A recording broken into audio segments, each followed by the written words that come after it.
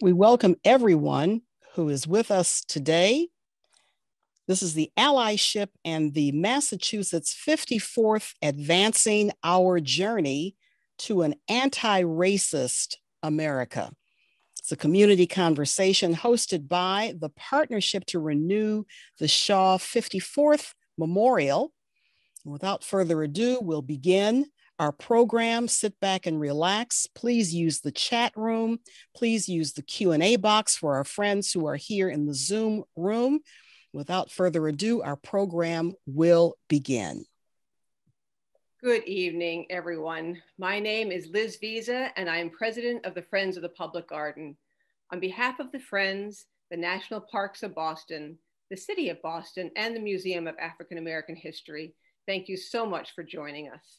It is our pleasure, the Partnership to Renew the Shaw 54th Memorial, to welcome you to our fourth community conversation and the third one in a virtual format, Allyship and the Massachusetts 54th, Advancing Our Journey to an Anti-Racist America.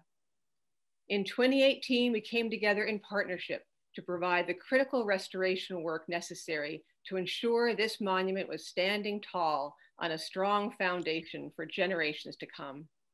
From the outset, the partnership was committed to using this work as a platform to share the full stories behind the meaning, the history, the relevance of the Shaw 54th Memorial, one of America's greatest monuments, and a truly inspirational telling of the allyship between Colonel Shaw and the men of the 54th. We have used this opportunity to convene conversations around race, equity, and social justice. Informed by history, but grounded in today's reality, these discussions are critically important for us to be having at this time. To be a friend means to care deeply, to listen, and to feel compassion.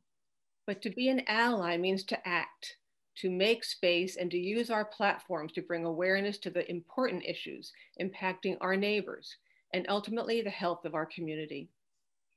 As the country reckons with our complicated history, we all have been challenged to examine our own roles in the structures of America, as allies and advancers in the fight towards freedom, or as accomplices in maintaining the status quo. Each of us must examine our roles boldly, using our positions of privilege and power to speak out about the many different ways that racism infects our culture and hurts not only those it is directed towards, but it hurts us all. The creation of the 54th was the culmination of decades of interracial activism in the fight for emancipation and racial justice.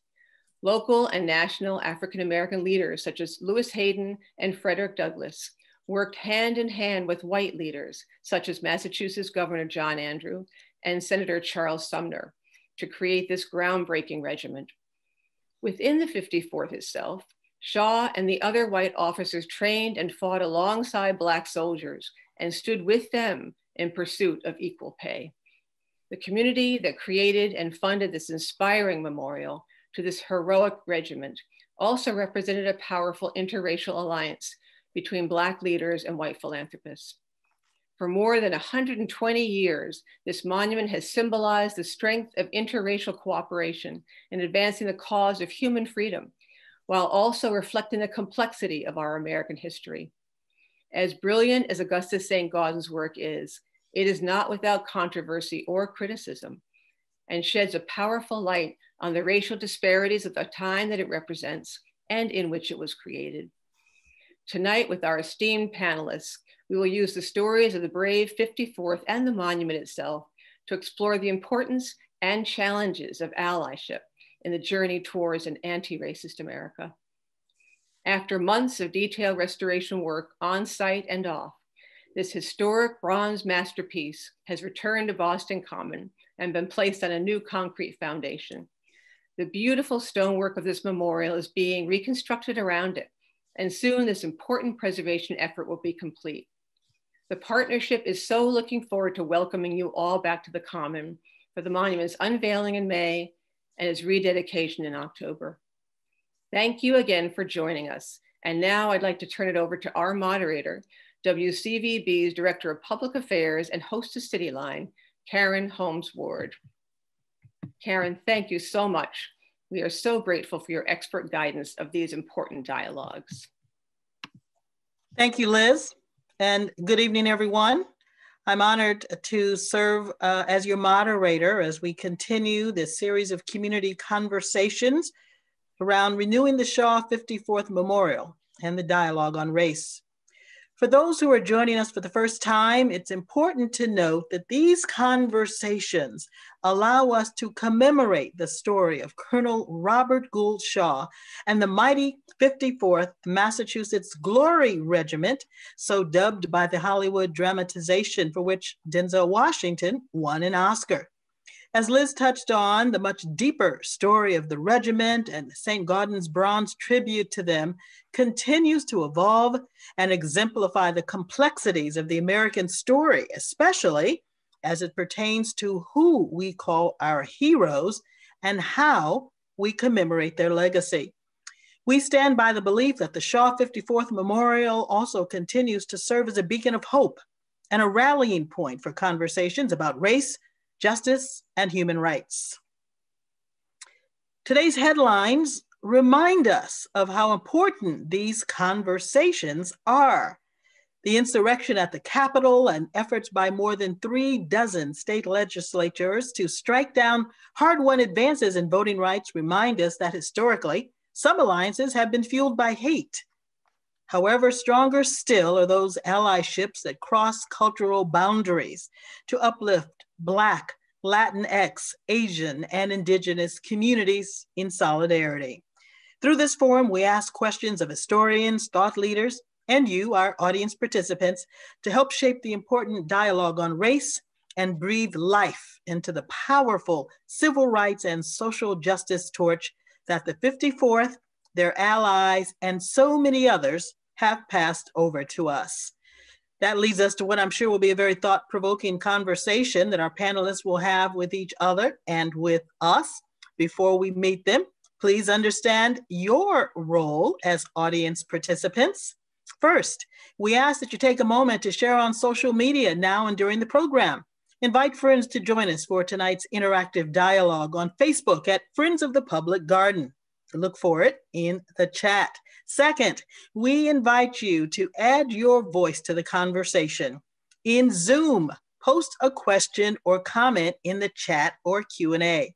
On Facebook, post it as a comment, and please keep your thoughts on topic.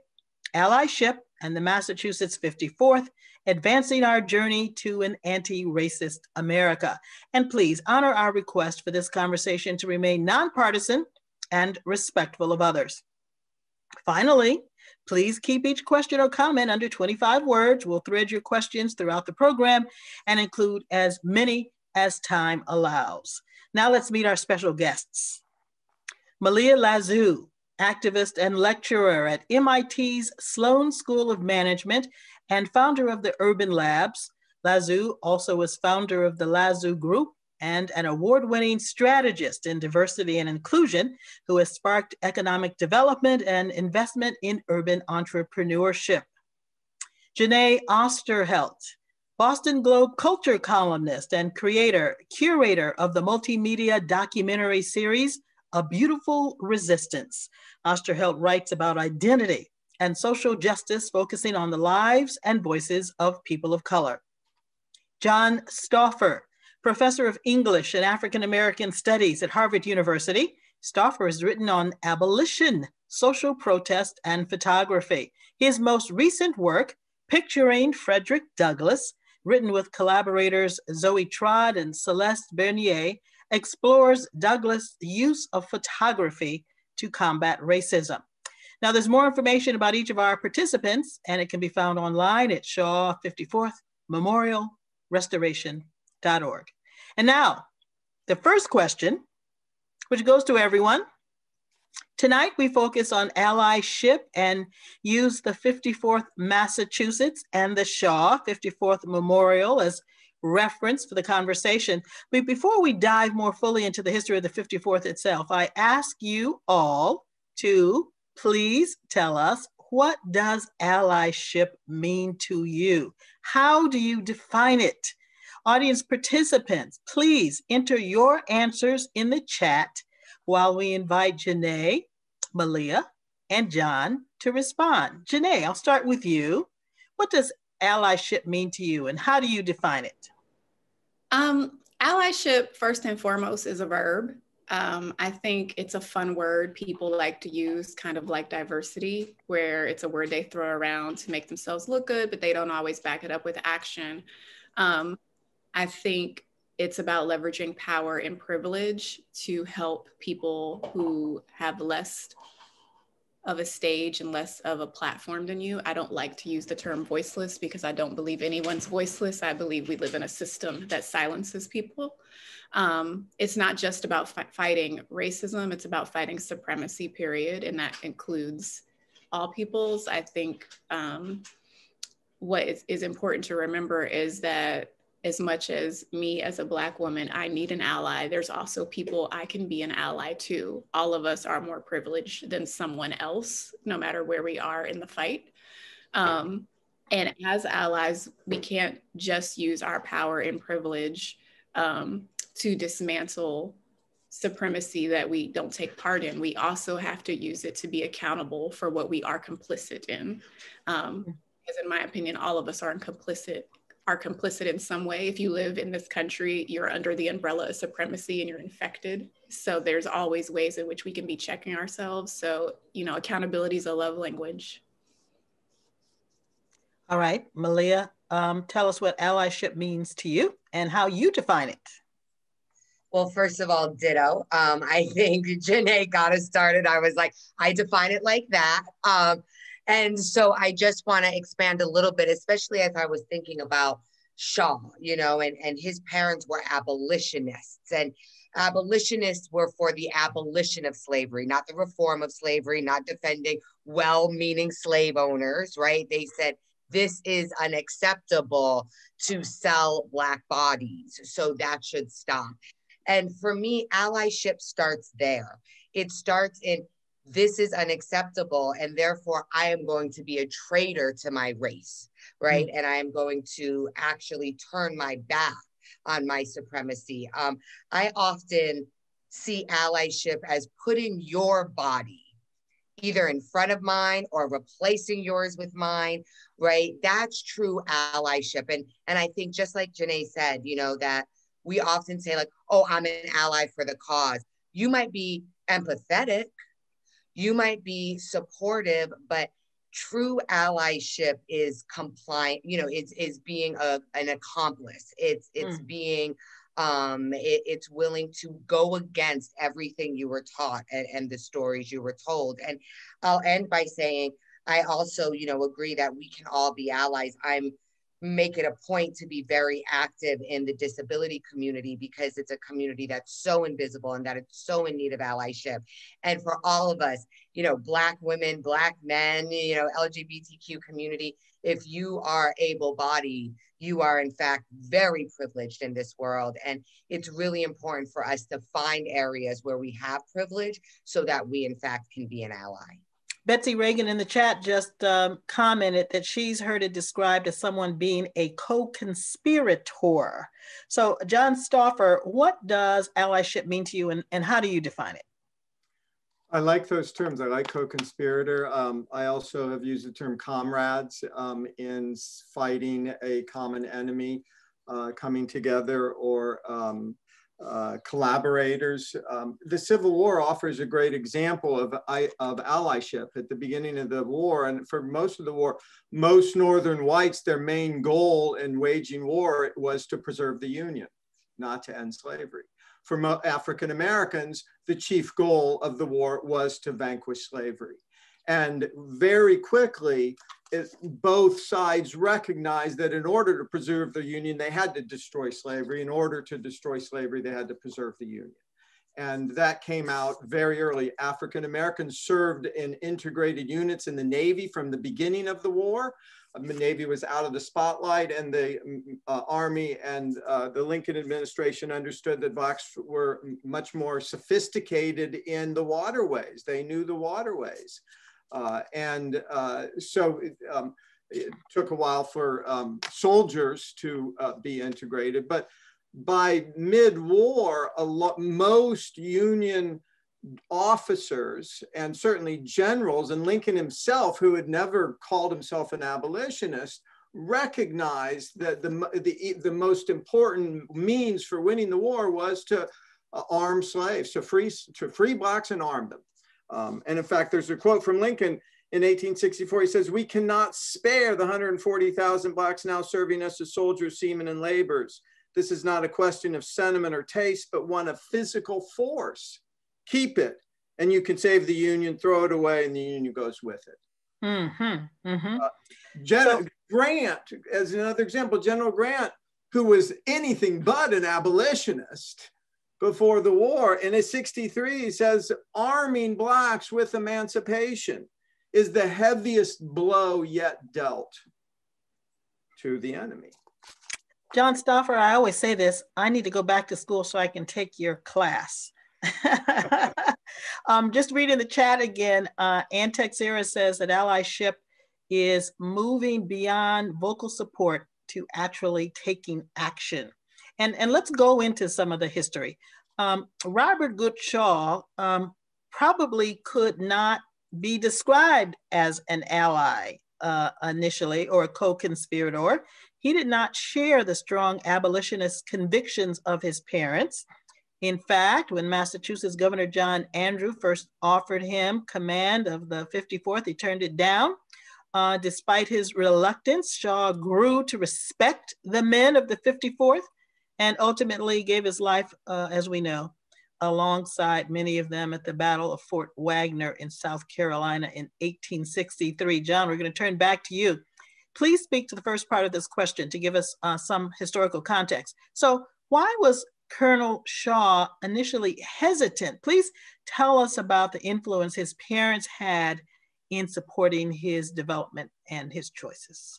Yeah, his mom in particular was a staunch abolitionist and very much encouraged him. He was reluctant. He had made it clear he was not an abolitionist. In fact, he really shined for the first time in his life when he entered the military with the Civil War. He had been a Harvard student, but was in the lowest quartile, I think, or third of his class. And he succeeded as an officer. So one, he was an abolitionist. He worried that there'd be too much opposition by whites against a regiment that he would raise. And he was eventually, fairly quickly decided to serve as officer of the 54th because he wanted to prove that blacks would make good soldiers. And so it was he recognized his role as an officer. He had served prior to that in the 2nd Massachusetts Infantry. He rose up from second lieutenant to first lieutenant. And then became a captain. He had been twice wounded at both Antietam and Cedar Mountain. So he had a considerable amount of experience as a soldier and as an officer. And ultimately, it was an opportunity for him to see if he could continue his success with the 54th. So we've described Colonel Shaw as hesitant to become an ally. Jeneé, Malia, what strategies might be used to help initially hesitant people become allies, accomplices, co-conspirators in today's fight for equality and racial justice? Jeneé? I saw Malia's mute go off, so I was going to defer to her. Okay, all right, go ahead. No, please, go ahead. Here's the thing, people are going to feel away because I'm about to quote Dave Chappelle, but it is what it is. Dave Chappelle says often there are no perfect players, and there aren't. There are no perfect players. That's why I was very clear in my earlier answer to say, like, it's also our job to be allies. All of us are complicit in some level in enjoying the fruits of our privilege and our power. And it's gonna cost everybody. It's gonna cost everybody power and privilege and comforts that they've gotten used to ensure equity.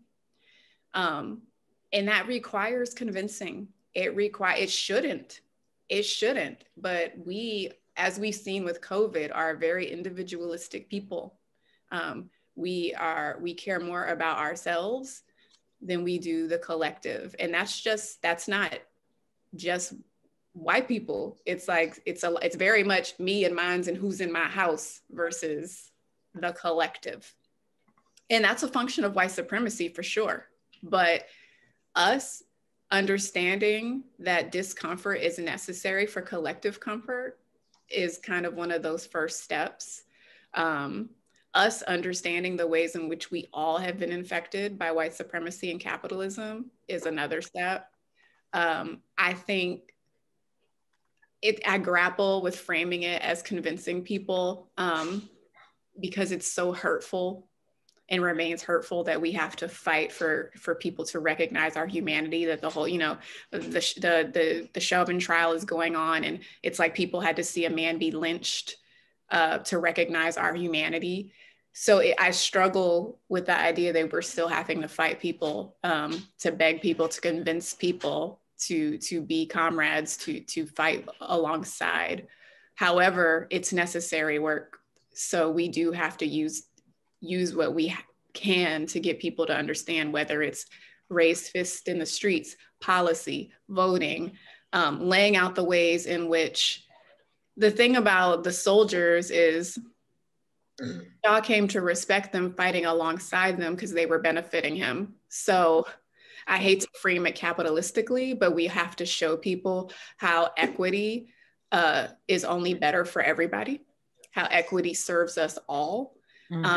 And it's cringy to say, but it's just, this is the country we live in. This is the psyche we have. And that's how I look at it. It's like, you have to show, it's like when you go into a company and you're like, oh, inclusion is going to help you grow as a company. It's going to make the business better. And then they're like, oh yeah. Or, I hate to do things that way, but sometimes you have to fight people with their weapons.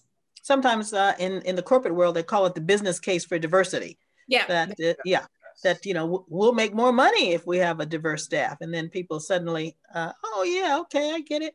Someone in the chat said we need to get uncomfortable with being uncomfortable. Malia, what strategies would you employ to help hesitant people become allies or accomplices or co-conspirators? So I think like any verb or like any action, it takes practice.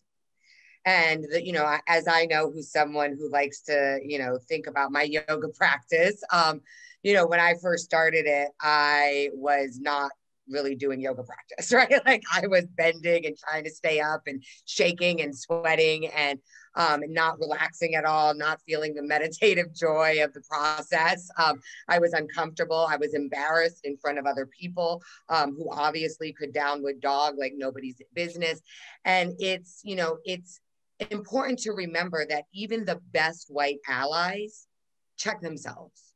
And even the best allies in anything, it's a consistent checking and being open to be checked. Now, I also want to say something that might be controversial, but I'd like us to sit with it for a minute. Allyship, co-conspiratorship, that's great. I will just take common decency as a start. And that's where I think, we actually need to reflect on ourselves, that this idea that everyone's going to be John Brown or, that the wife of the Schwarmer Goodwin, that's not everybody. But how about this? How about you do question cops' motivations because they keep to be killing people all the time? Like, why don't you wonder why cops act differently? Do you call your police station and ask them how they feel, about Black people? Do they have Black cops in your white neighborhood? There was a study that came out that showed 75% of white people do not have one non-white friend. Let's start there. And then we'll train you to be John Browns. That's not the hard part. I need to start with you being willing to see me as a part of your tribe. And I don't call that allyship. From the way I was raised, that's called decency and being a good Christian. Okay, so I'm going to pick up a few conversations in the comments in the chat and lead to John. Betsy says, in a discussion with the Greater Boston Interfaith Organization, a white man ventured that it's hard to, quote unquote, give up power. The answer came back, well, what if you don't see it as giving up power, but sharing power with? And then Leslie asks, how does a white person know when they have become an ally? And John, I'll ask you that question. People know they become an ally, whether it's in the Civil War today, when you're working with, you're allied with people very different from you, who don't come from the same backgrounds, who don't look like you, whether they're racially or ethnically different, whether they're different in terms of gender, and you're working together for this common cause. And Malia, what you said about respect or about decency is foundational. It's what every human should project to other humans, is basic decency. It's a fundamental feature of humanity. I mean, frankly, in the United States today, for white conservatives, part of the reason they've become so militant is because they recognize that the idea of American democracy, just based on the demographics, is a multiracial, multi-ethnic democracy. Whereas for most of the United States history, democracy was defined in terms of white men. That shift really frightens a lot of people, and they got to get over it. They have to understand basic humanity and the notion that a democracy, the best democracies are truly multiracial, multi-ethnic democracies. And can I jump in there and say that I think folks also need to understand that it hurts them. Yes. You know, Frederick Douglass talked about as his slave master became more violent, because that was like the thing to do back then, was to become more violent as they got more slaves, that, you know, he drank more, that he, the slave master, had to kill his own humanity in order to be a slave master. And when you look at the violence that's just coming out of the, you know, white toxic masculinity, like this is where it comes from. It comes from the need of the power. You know, I find it interesting where someone says it's hard to give up power. It shouldn't be hard to give up power if your power is stepping on my neck, right? Like that shouldn't be hard, but we haven't actually made that connection yet for people. I do want to make one final thing to say, white people, you let people of color or able-bodied people, you let people with disabilities call you an ally. I think it's defined in the eye of the beholder and not in the eyes of the doer. I might mess up this quote, but I think it's power corrupts and absolute power corrupts absolutely. Is that the? Yes. That's definitely the message. And I would say also, to Malia's point, like, we're seeing, and 45 knew this. He knew how hungry people were for power and how hungry they were for hierarchy. And we see, you know, what happened in the insurrection, that violence. And you're seeing people's mamas who was church mamas and, you know, people who never knew their parents to be this way, suddenly acting violent and rabid and crazy and just irrational, even at home. Even if they weren't at the insurrection, they are acting irrational and violent at home. And it's because power really is a disease, and it's like your hate for other people will consume you. And it's the healing is so necessary. And, you know, when I love that Malia brought up Frederick Douglass, because it's like when he actually fights his slave master and there's this whole tussle, and it's like, it was just making him uglier. It's like the snake eating the tail situation when it comes to supremacy. And I also think it's why we have an ebb and flow of moments where we have what I call the facade of democracy. You know, after slavery, we had something that very much looked like a multiracial democracy. And then we had the Black codes and Jim Crow, and we see this type of pushback again and again. And right now, everyone's in this mode of, look at what our democracy looks like. Also, look at the 253 bills across the country aiming to suppress the vote. We have the highest number of anti-trans bills we've ever had in history right now. And it's like we are bleeding. 43 states have introduced a legislation to suppress the vote. Yes. We are bleeding. We are bleeding. Yeah, hate and hierarchy and white supremacy is literally killing us. Yes. Another quote, history repeats itself. Those that don't know their history are doomed to repeat it.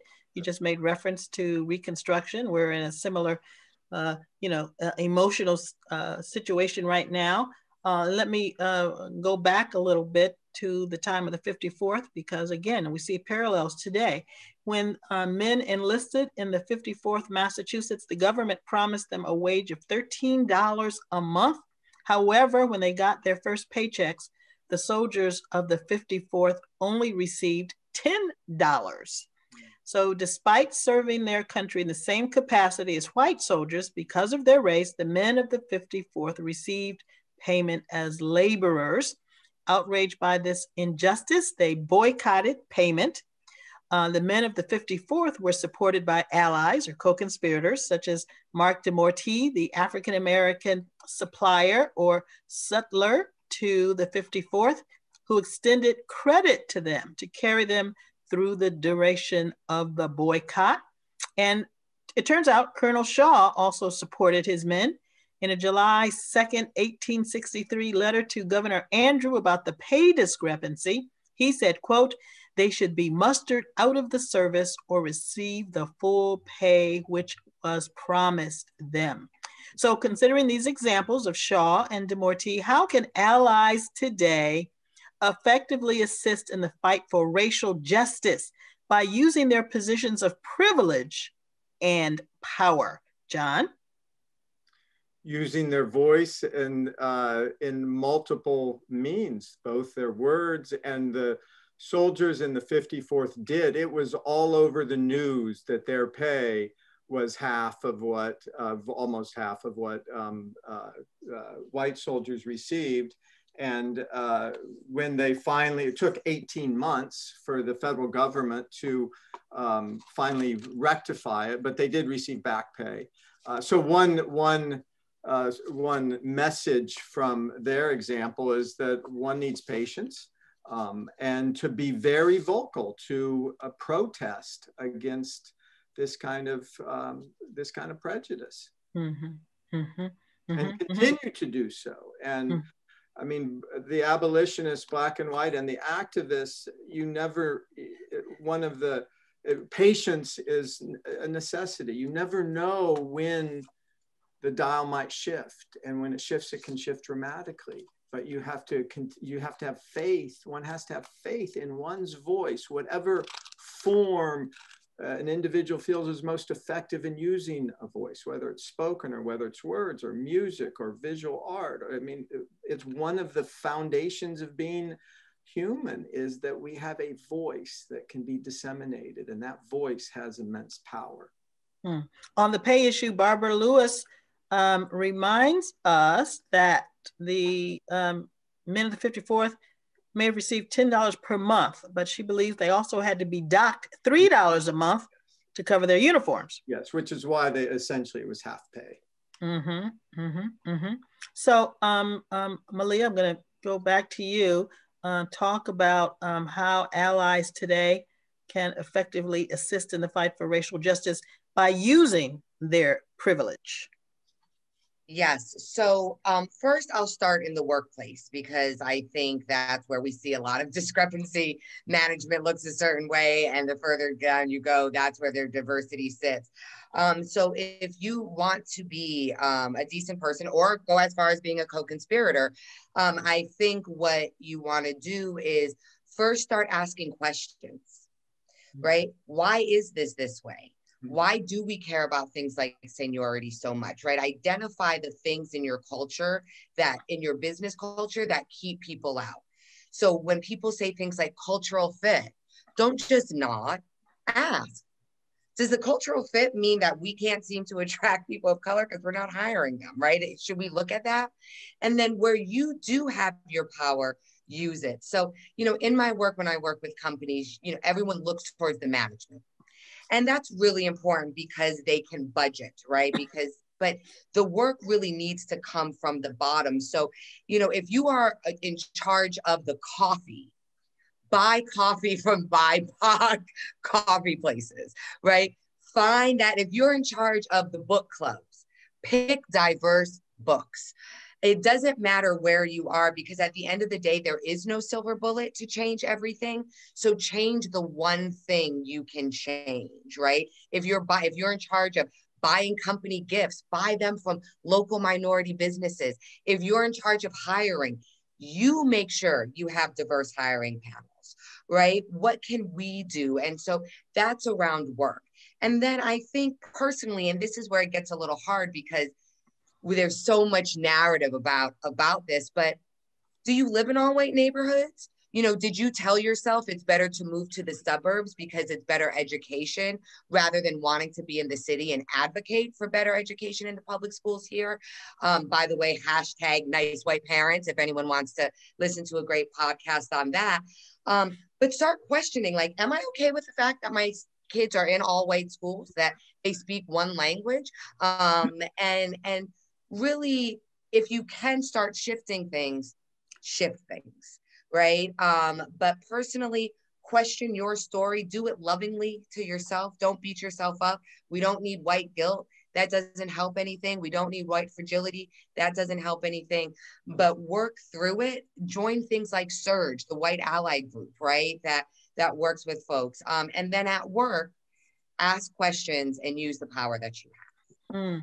Jeneé, you kind of specifically referenced this a little bit earlier. That people have to become uncomfortable, but I'm imagining that there are many people who have privilege and power who are reluctant to use it on behalf of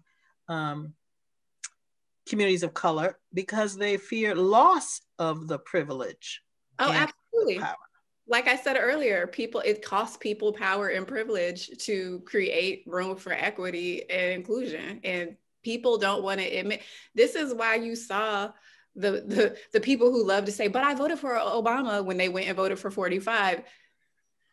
It was one thing to vote for Obama when it wasn't costing you your privilege. Here came a man who was now saying, I'm going to give you back your power. I'm going to give you more power. And so then you chose your power, which we see this type of thing happen. People are all good with equity movements as long as it doesn't threaten their power. And when someone comes along and says, I'm gonna give you power, then I just said to a friend today who does this kind of work, there are certain types of allies who will follow the great Black tradition of lifting as we climb, unless it means you're going to get further than them. And then they'll kick you off the ladder. And then stomp you down. And it's really about when Malia said people had to not have white fragility and white guilt, it's really, can these allies, can they decenter themselves? Can they get out of their ego and out of their feelings and get over themselves enough to care about what equity and basic human decency looks like? And I love that John was pushing patience. I have none. I'm like, I believe what James Baldwin said, the time is now. I believe what allies need is persistence. Like you need persistence. You need to understand that even if the change doesn't happen immediately, you must persist. And that's kind of how I look at it, like be there through the lens of persistence. Yes. Keep a fervor. I agree with you completely. I didn't mean to suggest gradualism, but it's just that, the most right, Frederick Douglass, I mean, he wanted change now, beginning from the time that he was still a fugitive. And so from 1845 to 1860, things are getting worse. Slavery is expanding. It's becoming even more of a slave nation. And you need to retain your hope and your vigilance and your determination, because what happens to a lot of actors, they give up, they lose hope because the power is so great. Frederick Douglass has another great line about power. Power concedes nothing without a fight. That's right. That's right. I'm sorry, can I just jump in here? Yes, Because it's please. reminding me a story of when I worked for Harry Belafonte. And for those of you who might know Harry Belafonte, I know some of the younger audience, he's the guy who sang Deo that you hear at the Yankee games, but he was very famous at one point. And he was blacklisted because of his race work, because of his work with communism. He bought Martin Luther King his house. He bought Martin Luther King his life insurance so that his children wouldn't be in poverty. And he suffered a great deal for it, right? We talk about Sidney Poitier, even though Harry was actually more famous and more awarded than Sidney Poitier is. But when he would get so angry, when he would see, especially like a lot of like the Pimp Juice, like rapper Little John, like that's what was popular when I was working for him. And he would get so frustrated, and he would be like, you know what I had to do when we were da da da da da da da. And I saw that. And what I also saw was it was hard for Little John to want to become Harry Belafonte and become blacklisted and lose all of his fame. Paul Robeson, exactly, a mentor of Harry. Why Harry collected art?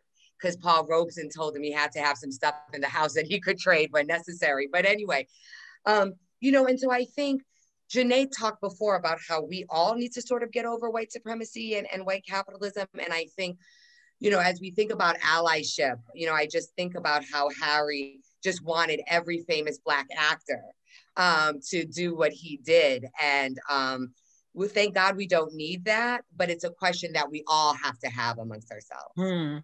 You talk about, Malia, you said, we all have to get over it. There's obviously a collective brainwashing that has taken place for hundreds and hundreds of years.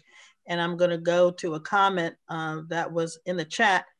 This person says, I was born in 1952, born in New England to a very aware family, but I still grew up in a world where whiteness was normative, and at most Blacks were passive beneficiaries of white American benevolence, or were threats to that normative Americanness. I've spent the rest of my life fighting that ingrained cultural bias. How do we consider supporting that fight in those around us? And then I would add, within us. Jeneé? I kind of led earlier when the very first question you asked me, I led with kind of this thing that it's in us. If you are in America, there's an umbrella of supremacy. We're all various levels of wet, no matter who you are. There's someone with less privilege and power than you. We live in a hierarchy. So fighting it within yourself is a daily practice. This conversation is centered on allyship, and we're talking about all these different ways in which you can be an ally, or when do you know you're an ally. And first, let me echo my good sister Malia and say, you don't get to say you're an ally. The people you're caping for get to say that. But what I will say is the work ain't never done. The work is never done. You're never a perfect player, because ain't no perfect people. You're always doing the work. You're always checking yourself. You're always reading the room to see how you can be more helpful. And some days you're gonna get it wrong. Mm-hmm. So that's where grace and getting back up again and learning how to, what I call, fail with grace and fail with a hunger to do better again comes into play. So it's that persistence to want change outside of yourself, but first want change in yourself, but also to know that many things can be true at once. And as you're fighting for a better country, for a better culture, for a better world, you also are fighting for a better you. It's all interrelated. It's like that interpersonal thing where everything is correlated. Malia talked about yoga, which is all, it's all the energy is connected together. So it's really every day getting up and making a better choice. Every day. I'm going to catch up with the chat a little bit. First, someone says Central Park Karen voted for Obama. I have to defend my name, Karen, but anyway, Central Park Karen voted for Obama. And then another panelist says, I think some people voted for Obama thinking they were getting a kind Negro who would reassure them. And then they discovered that they had elected a Black man. John, I want to give you an opportunity to respond to that question. How do we address the unconscious biases that are within all of us?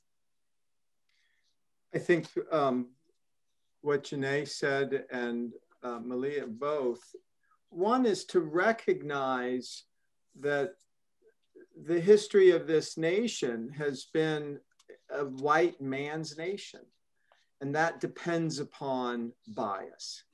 And so you recognize what almost all of us, at least until over the, if we're over 20 years old, I mean, even today, to recognize the profound degree of racism and white bias and what we're up against.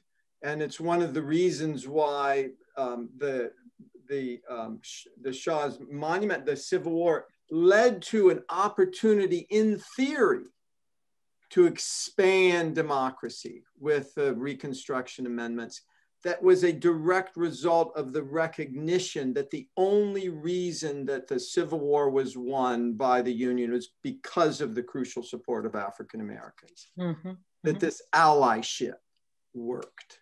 And in '65, the most racist white had recognized that. And so to understand the long, profound history of racism that led to and leads to this white man's democracy, to recognize that and to recognize what you're up against is very important. It's very important because then you recognize the biases that you might have grown up with, that relying on the past is not the answer. It's using the past to dramatically change the present and the future. Being inspired from the past, transform the future. I would imagine that the founding fathers probably did not anticipate that at one point America would be minority. I don't like to use that word. Certainly when those folks arrived from Europe, we were already a multicultural nation because there were Native Americans here who owned the land. There were enslaved Africans here, so we were already a multicultural nation. But at the framing of the documents that founded our nation, it was intended at that time that only, to your point, John, that white males would govern this new land. And so that framework, though we worship it and refer to it, it seems flawed in some way, in that it does not have enough breathing room. It hasn't absorbed and incorporated the changes that we've seen in our country over these years. No, I completely agree. I mean, the only silver lining was in the Declaration, and the line in the Declaration of equality, of all men are created equal, and men at that time and meant for a lot of people humans. And even Jefferson didn't necessarily mean it, in my view, didn't mean it, but the power that had, especially to African Americans, was profound, and it led to early on a fairly dramatic change. In Massachusetts, African American men enjoyed the full suffrage from post-revolutionary period through the 19th century. Not in every state, it was governed by the states, but that was the one small silver lining, was in the power of the Declaration. And as everyone knows, there's long been a debate on to what degree should the Constitution be based on these ideals in the Declaration. Catching up with the chat again, Dr. King from Felicia. Dr. King says, once said that of many white Americans, that they're uneasy with injustice, but unwilling yet to pay a significant price to eradicate it. This seems to be a theme. Malia, you're smiling there.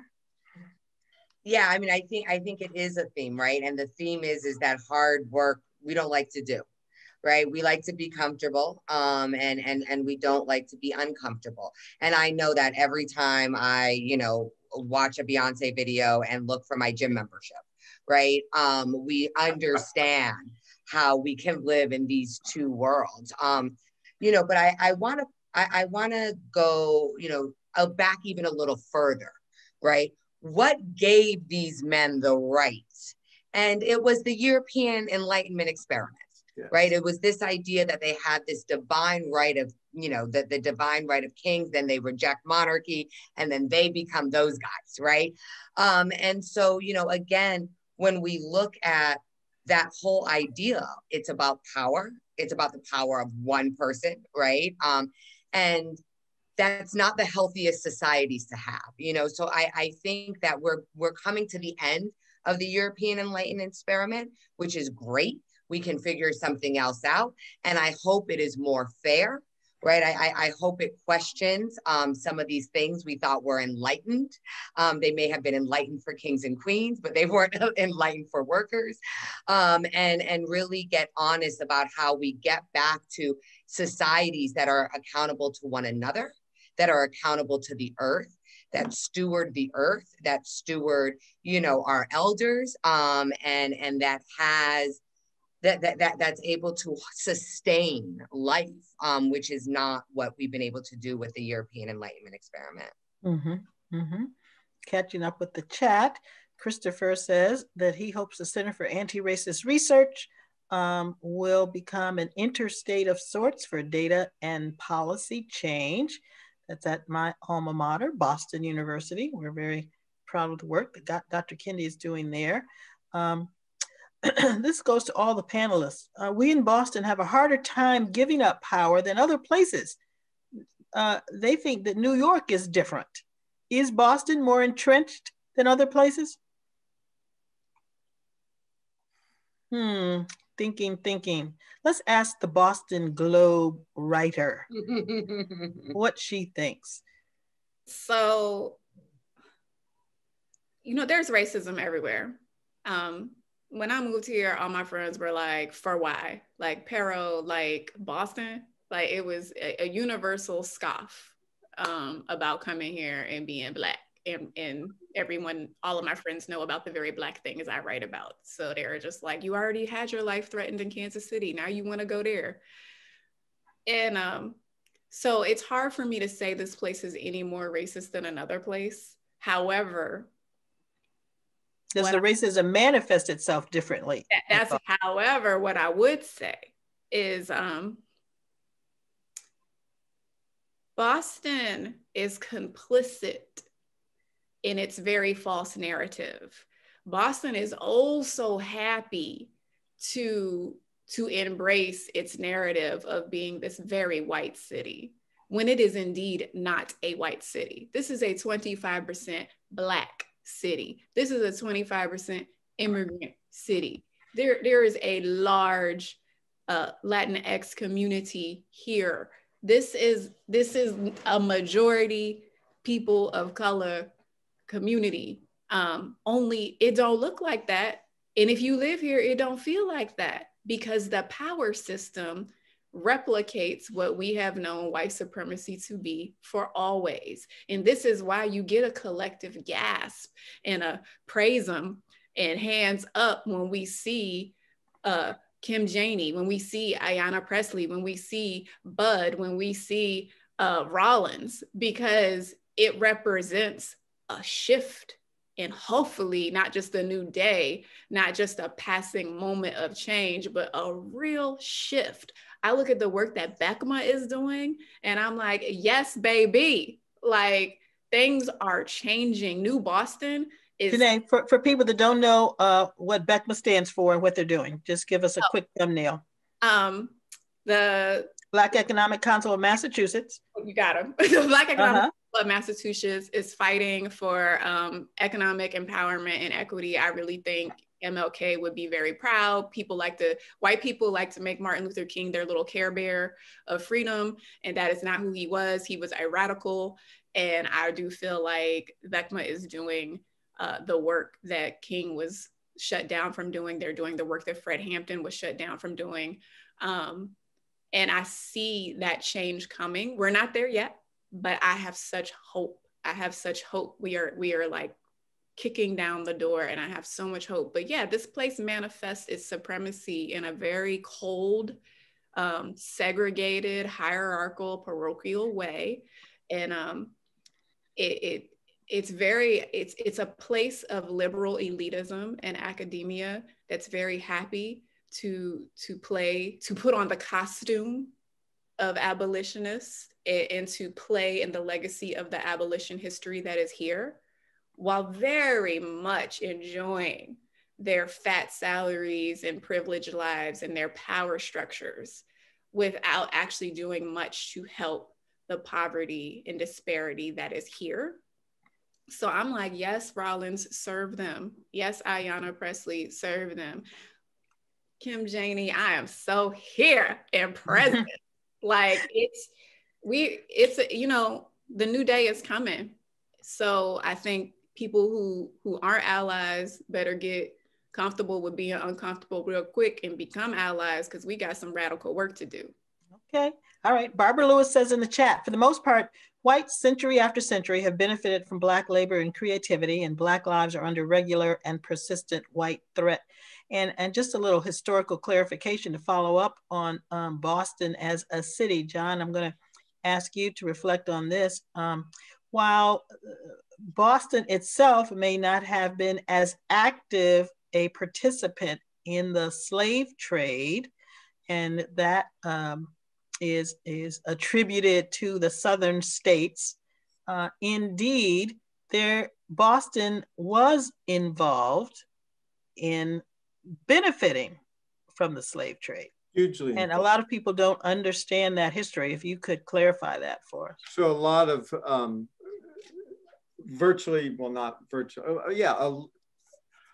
arguably a large majority of Boston elites, families in the colonial period in the early republic benefited immensely from the Atlantic slave trade. So a lot of the endowment of Harvard it got its start from the slave trade. Same with other old institutions. And in many respects, those families, the offspring of those families are still living today, and their wealth still emanates from some of that slavery and slave trade. Mm-hmm. And there is, some families are trying to figure out what to do, but Boston's wealth, I mean, a number of scholars have highlighted that the entire country benefited immensely from slavery. Slavery was everywhere in North America. There were slaves in Boston, both Native Americans and Africans as slaves.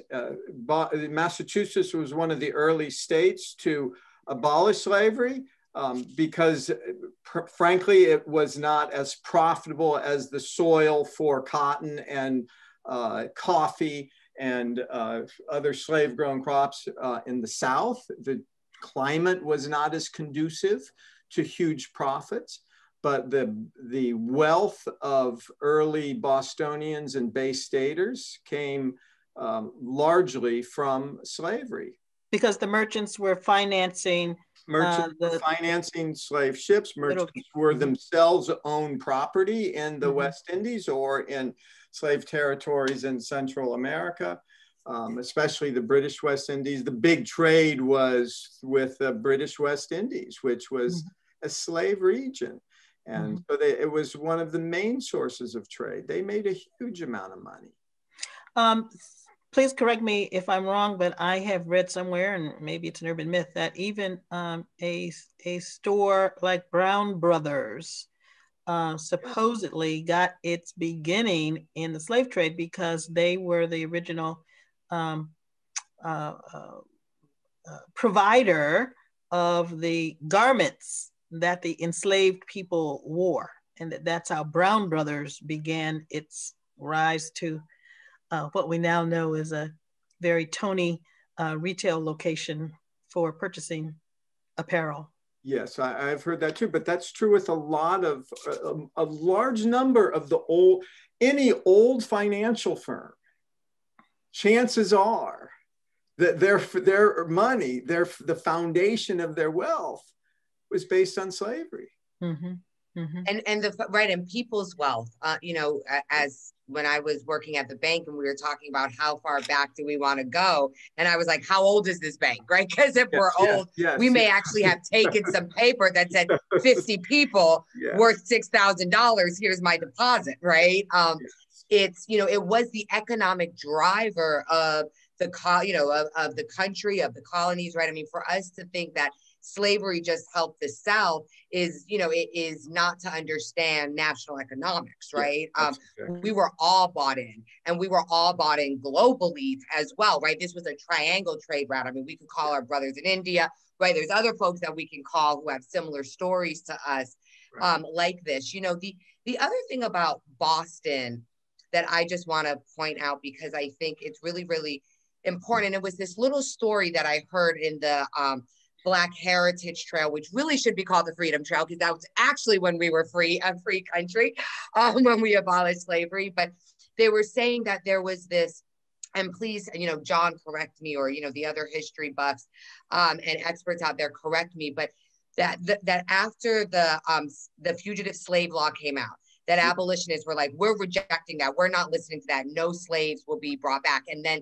they said, actually, Boston passed an ordinance that said, okay, if you're here now, you're free, but anyone who comes in after is going to be part of the fugitive slave law. And I remember when I heard that story, I thought, wow, imagine that, making it to Massachusetts and then not being able to bring your cousin because they're not safe.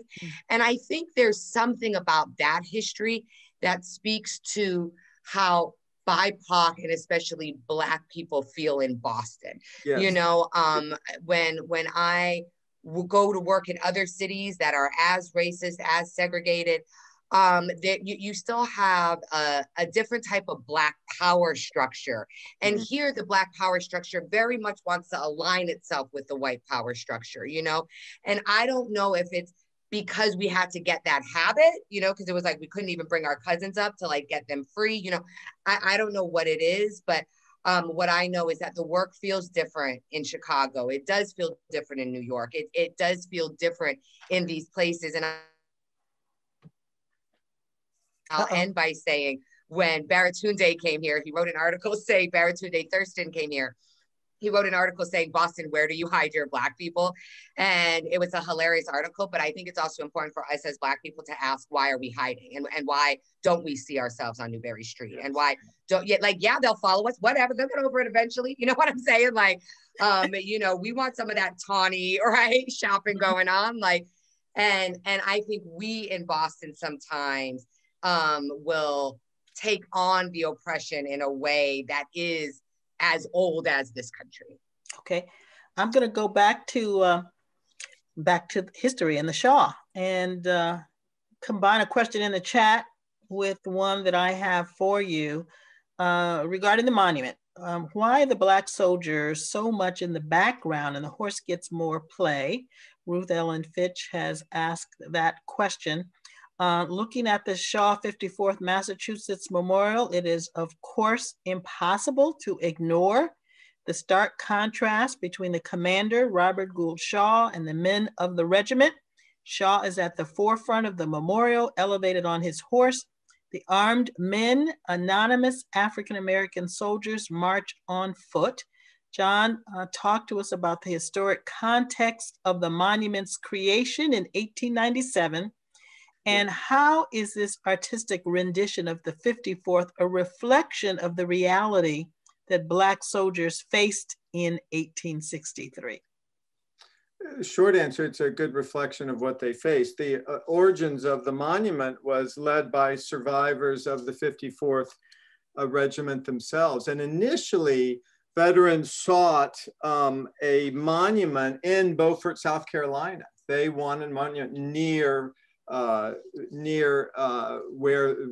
the famous charge was. And they planned a memorial on Morris Island. South Carolina whites prevented that from happening. And the original funds then were used to create the Shaw Memorial. And originally, I should say that this Shaw Memorial was the first time that Blacks and whites were portrayed in a real, so-called realistic relief or statue in the country. The tradition had been behind it. And in fact, the original plan was that it was originally going to be an equestrian statue just of Robert Gould Shaw. And the family nixed that. They said it was pretentious and it excluded African Americans. It excluded the regiment. And so that led to Shaw on his horse, who is the commander with 23 Black soldiers. And for its time, the realism in the soldiers was great. It reflected an advance. I mean, almost all the statues of African Americans have been depicted as kneeling slaves. Mm-hmm. And depicted as kneeling slaves as though whites were emancipating them. Mm-hmm. You know, think of the Lincoln Monument. There's a replica in Boston. There's one in Lincoln Park. There's been debate with Black Lives Matter, what should happen to it, because it's somewhat demeaning. It denies a degree of agency to Black folk. This, you see soldiers marching with steadfast purpose. Yes, it's the fact that the horse and Shaw is front and center. It reflects the racism and the hierarchy that still exists and certainly existed then. But Stephen Pepper says we should check out 2 books by Jared Hardesty for documentation of slavery in New England in the 17th and 18th centuries, especially in Boston. But John, I just want to follow up on something that you just said. So even though we are now looking at this monument in terms of how we see things in 2021, at the time, having Black soldiers stand erect and march with their colonel, even though he was, more prominent on the horse, that was revolutionary and progressive for its time, correct? Yes, as I said, that was a dramatic aesthetic and cultural shift. It's the first time that African American soldiers are depicted with themselves in dignified terms, and it's the first time a company is depicted, especially a regiment that's an African American regiment. These soldiers are with their commander, who's white, but it was truly revolutionary in terms of sculpture and what was happening in the United States at the time. We can say, it still shows a degree of bias, but in terms of sculpture, in terms of a monument, it was a dramatic departure from what had been. That was progress. It was progress. It was progress. And John, for those that don't know yet the history of the 54th, talk about the individual faces of the Black soldiers.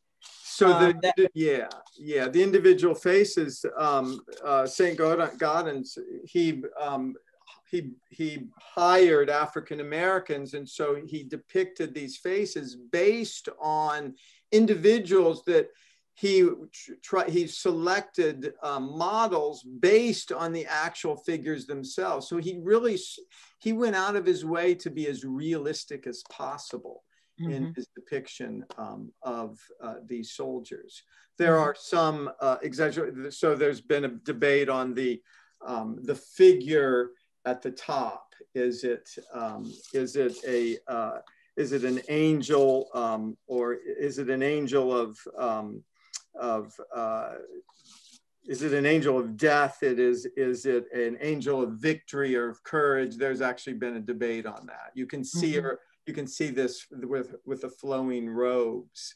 But the soldiers themselves, Gaudens went to great length and effort to be as realistic as he possibly could. And St. Gaudens' evolution around the subject of race, I understand, changed from when he began the monument to when it was actually complete. At the time, he wasn't going to use it. When he first began, he wasn't planning on using individual Black faces. Right. And initially, he wanted to just create a monument of Shaw on the horse, and that's it. That's it. So this white man on the horse would be the sole visual representation of this truly heroic Black regiment. And so fortunately, the family and nixed that idea, and that led to the African Americans, the Blacks being included. And St. Gaudens wasn't necessarily being conservative. That was the tradition. I mean, the tradition of memorializing a regiment was to focus just on the commander and put him on horseback, and that was the tradition. Jeneé, you see a lot of those in Boston. Yes, you do. Yes, you do. One was recently removed from Park Square. Jeneé and Malia, as our national dialogue around public monuments and their meaning intensifies, how does the Shaw 54th fit into that conversation? Malia? You mean, how does it fit in as an art piece? Yes. Well, how does it fit? There all around the country, monuments to the Old South, to the Confederacy, are being removed, put away, stored, torn down. I mean, but so should we do that? Is that what you're asking? Well, I don't know. In Boston, we revere. We definitely have to get rid of the Lincoln one. I mean, I think they may have already gotten rid of that. Yeah, that one's gone. So that was good.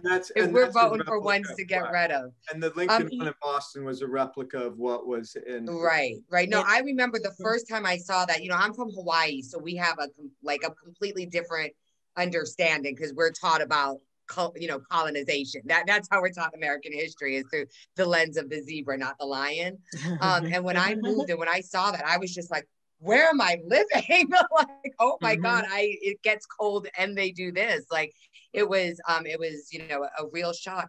But I think all art in context to tell a story is important. However, I think, and this gets back to the conversation we were having before, I think hero worship is dangerous no matter who is being worshiped, right? So I often joke around and say, I think we should name streets after foods, I would love to live on avocado and, on the corner of avocado and lily, right? We can actually find ways to live without worshiping people, right? Without putting people on pedestals. And so all monuments that do that make me nervous. And that's why I'm also so excited about the King Memorial, and that it's this embrace of this love, and it's actually something that we can all move with rather than continue the hero worship of King, which ends up whitewashing him. Jeneé, this monument, the Shaw 54th, is regarded as one of 10 great monuments that changed America. It's known nationally, but how does the Shaw 54th Memorial fit into the conversation that we're having today about public monuments? So public art is incredibly important to me. It's something I write about frequently. I think the work that Sarah Lewis does over at Harvard around vision and justice is incredibly important, in the role that art plays in social justice movements and in vision, and how we literally use sight to see who has value and who has grounding in this country is essential. I don't think that this memorial needs to I don't personally think this memorial needs to come down. The Lincoln one did, many did. I think it's very important that we recognize many things can be true at the same time. We can look at that memorial and see all of what that is problematic with it. And there is much problematic with it. Like that placement, that means something. It was intentional. It was done on purpose. And it meant something then, and it still means something now. However, it was also radical at the time, just like it was radical for Charles Schulz to create Franklin in the Peanuts. And he did that because a reader was like, look, we're at a time of civil rights, and you know, it would mean a lot to have this Black character. He makes this Black character. And at that time it was radical, but every year around Thanksgiving, you see woke Twitter like, look how segregated and racist Franklin is. And it's like, at the time, in that era, in that context, Franklin was actually incredibly radical. And for him to make Franklin and put Franklin at that table, period, was radical. So I use the Franklin example because that's how I look at this memorial. At that time, that is what was considered radical.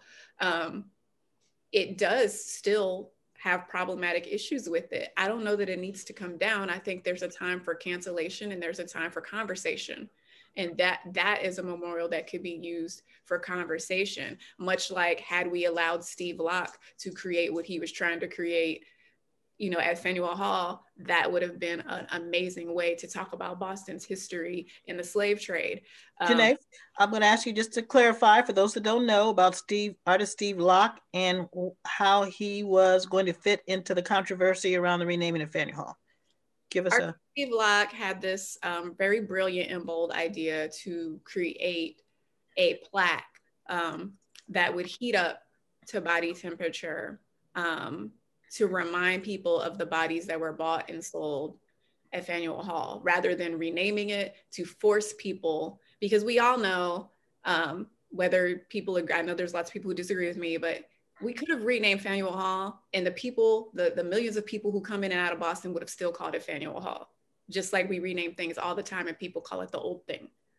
But a structure, a big structure that you cannot ignore, that forces you to grapple with what's happening here, that's education, that's conversation, that's how we can mark time, space, history, and create a dialogue. It's how we form the groundwork that Sarah Lewis talks about.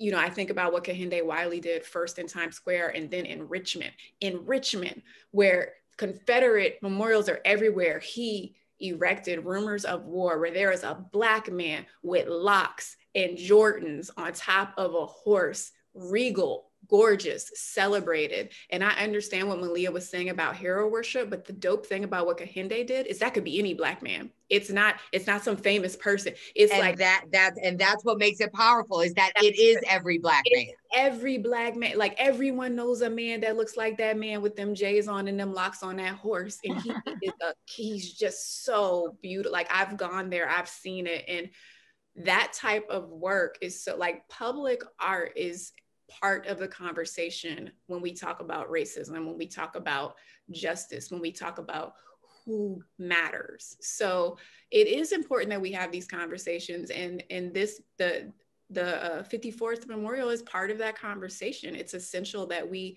be able to talk about these things for the role they played that hurt our image, but also for the role they played that lifted, that created dignity. I mean, this is why John talks about Frederick Douglass and does a lot of work around Frederick. I mean, Frederick Douglass understood the power of image. He understood this to be a tool of the revolution. You know, the revolution is 4 8-legged spiders. Image is part of that. Art is part of that. It's why. So it's fitting, and I'm John, I'm going to call on you first. It's fitting that our last question brings our focus back to the title for tonight's conversation, Allyship and the Massachusetts 54th, Advancing Our Journey to an Anti-Racist America. So as people continue to work for racial and social equity in the nation and beyond, how might the history of the Massachusetts 54th Regiment and the memorial contribute to this work? John?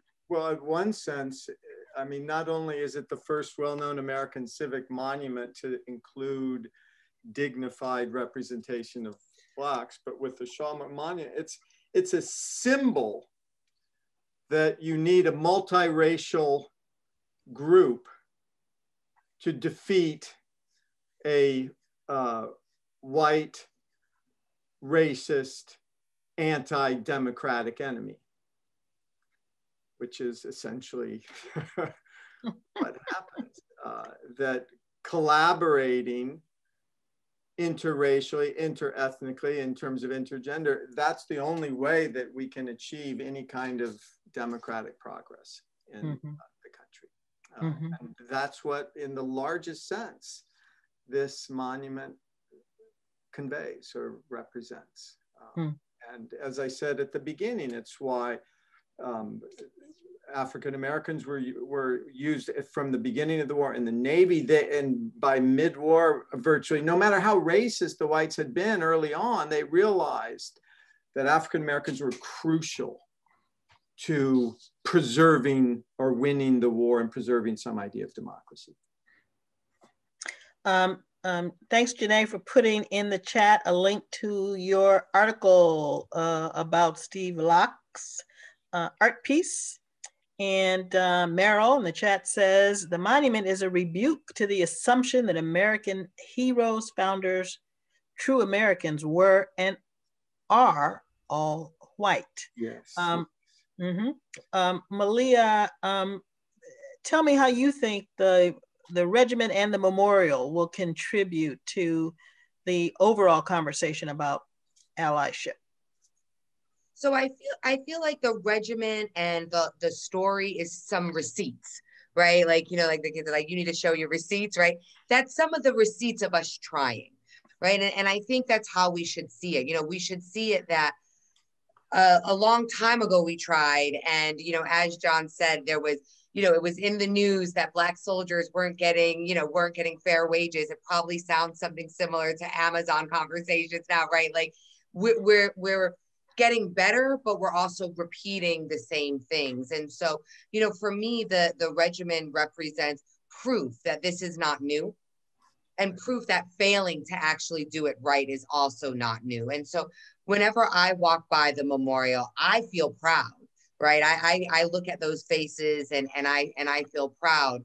But I also feel that there's so much more to go, that, you know, it's like you want to feel proud, but then you also don't want to feel like there's nothing more to do, you know? So I think the story is a story of our history. It's a story of receipts of attempts and receipts of success and receipts of failure. Our renowned artist, Napoleon Jones Henderson, puts in the chat, he says, recasting ourselves in the image, posture, pose, or any other representation of a European subject is, in his opinion, changes or elevates the dialogue of image shift. So Jeneé, talk to us about how you think the memorial can further the conversation around allyship. I mean, what John and my good sis Malia just said is on point. And I would echo that with simply saying that memorial represents that, you know, despite whiteness being elevated, it still represents the fact that collective liberation requires collective persistence, collective resistance, and collective revolution. So if we're gonna get free, it's gonna require collective fight. And I think that pays homage to what that means. And it's something that we can use to mark a moment when we saw something like that happen, and to mark the unfortunate continued fight forward. And it's absolutely necessary. And what Napoleon said was so important, because I mean, that's what Kehinde did with Rumors of War. And I think this type of imaging, this type of dignity, this type of, they didn't see us as soldiers, they didn't even see us as human, and yet there we were. It's incredibly powerful, and it's a freedom weapon when wielded appropriately. John, as our historian here, tell us something that we don't know about this monument that you might that you think might add to our conversation this evening.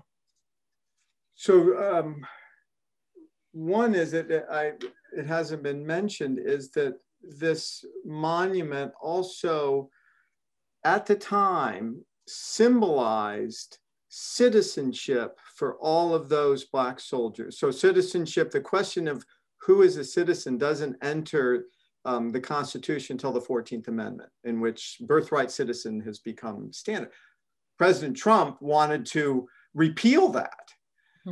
But only two symbols of citizenship prior to the 14th Amendment was that if you served in the United States military, you were a citizen.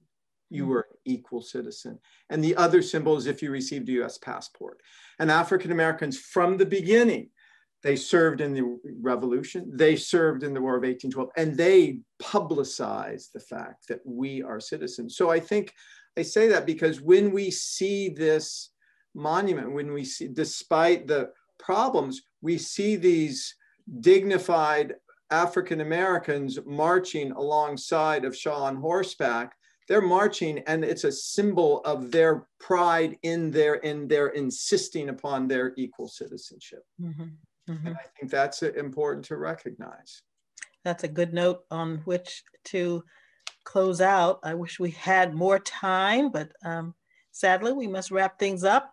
We cannot thank our panelists enough, Jeneé Osterheldt, Malia Lazu, and John Stauffer, for engaging us in this amazing conversation this evening.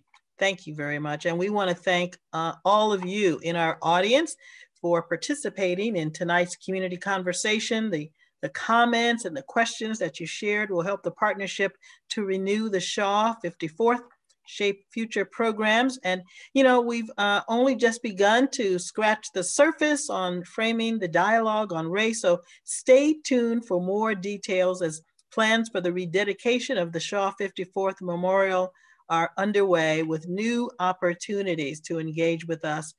And for making this series of conversations possible, help me thank the partnership to renew the Shaw 54th Regiment Memorial, the National Park Service, City of Boston, Friends of the Public Garden, and Museum of African American History. And I have to give a special thanks to our media sponsors, the Bay State Banner and WCVB Channel 5. You can please visit the Shaw 54th Memorial Restoration.org for more information about the partnership, including past and future programs, updates on the status of the restoration project, now nearly complete, and upcoming events to celebrate the memorial's return to its honored place across from the State House on Beacon Hill. The web address is listed in the chat and posted on the Friends of the Public Garden Facebook page. You'll also find a wonderful array of archival television, radio, and print media coverage, as well as historical information related to the memorial. And before we close, let me share some good news. Everyone in the Shaw 54th Zoom room has been entered in a drawing for a swag bag with goodies from all of the partners to renew the Shaw 54th.